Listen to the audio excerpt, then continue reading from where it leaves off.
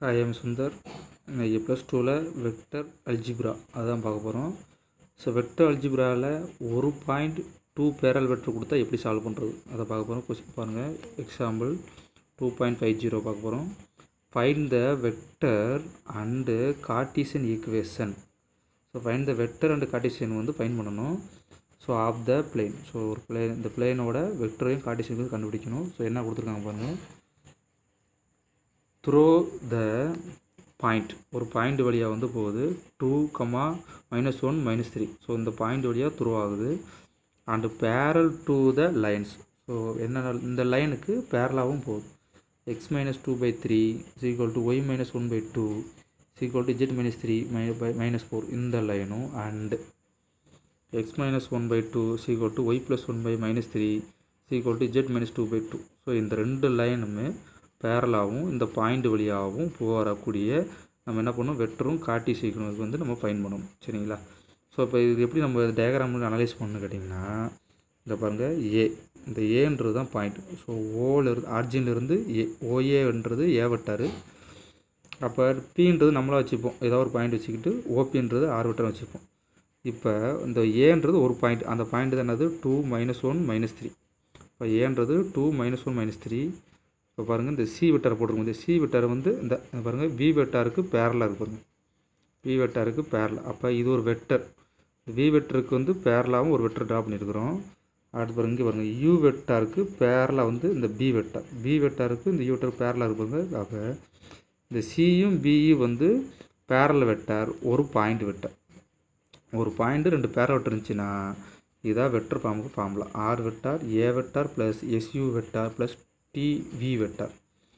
அப்போ ஏன்றது பாயிண்ட் உங்களுக்கு தெரியும், 2, -1, -3. அதை வந்து ஐஜேக்கு போட்டிங்கன்னா வேலை முடிஞ்சிடும். ப்ளஸ் எஸ்ன்னு போட்டு பேரல் வெக்டர் என்ன, யூ வெக்டார், இங்கே you vector we vector. So இதில் எதை வேணால் நீங்கள் யூவின்னு எடுத்துக்கலாம். ஸோ இங்கே கீழே வர்றது தான் வந்து யூ வெக்டார் 3, 2, -4. அப்போ பார்த்தீங்கன்னா 3, 2, -4. ஸோ இங்கே பார்த்தீங்கன்னா 2, -3, 2.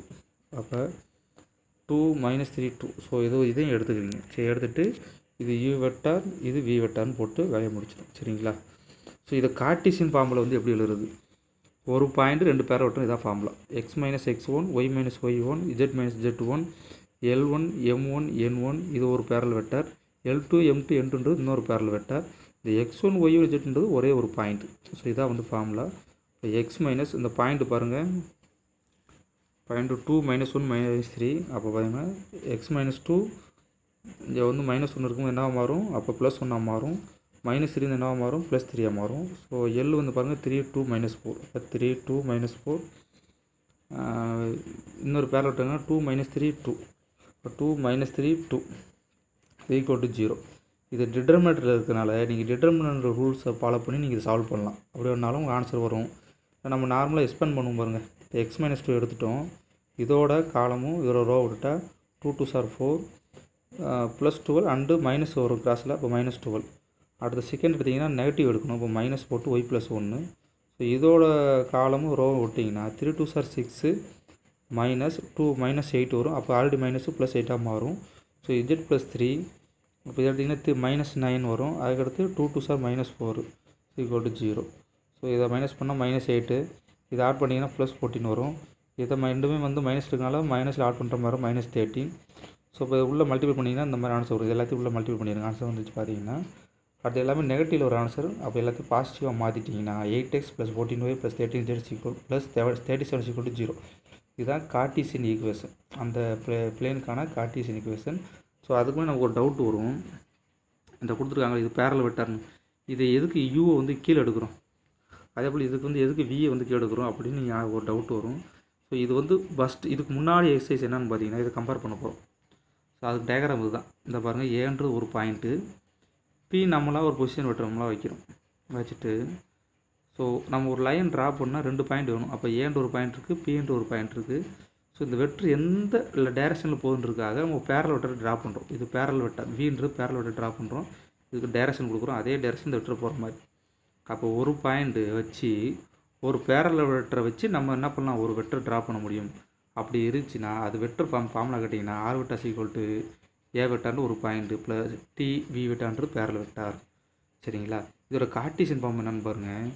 எக்ஸ் மைனஸ் எக்ஸ் ஒன் ஒரு point by L, Y minus Y one by M sequel to Z minus Z one by N. So இதுதான் கார்ட்டீசியன் ஃபார்ம். இந்த எல் எம் என்னன்றது என்னென்னு பார்த்தீங்கன்னா இந்த பேரல் வெக்டாரோடது.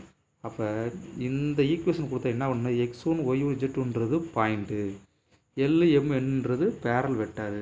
அதே மாதிரி தான் சம்மில் இருக்கு பாருங்கள். அப்போ இது X one Y one Z one இதெல்லாம் பாயிண்ட்டு, இது 3 2 -1ன்றது பேரல் வெக்டார். ஸோ அதே போல் பாருங்கள் 2 - 3 2ன்றது பேரல் வெக்டார். அப்போ 2 பேரல் வெக்டார் நீங்கள் அனலைஸ் பண்ணிக்கணும். ஒரு பாயிண்ட் அனலைஸ் பண்ணிட்டு இந்த சம்மை வந்து நீங்கள் ஈஸியாக சால்வ் பண்ணலாம். ஸோ இது என்ன சம் பார்த்தீங்கன்னா ஒரு point 2 barrel vector. So thank you for வாட்சிங். I am Sundar.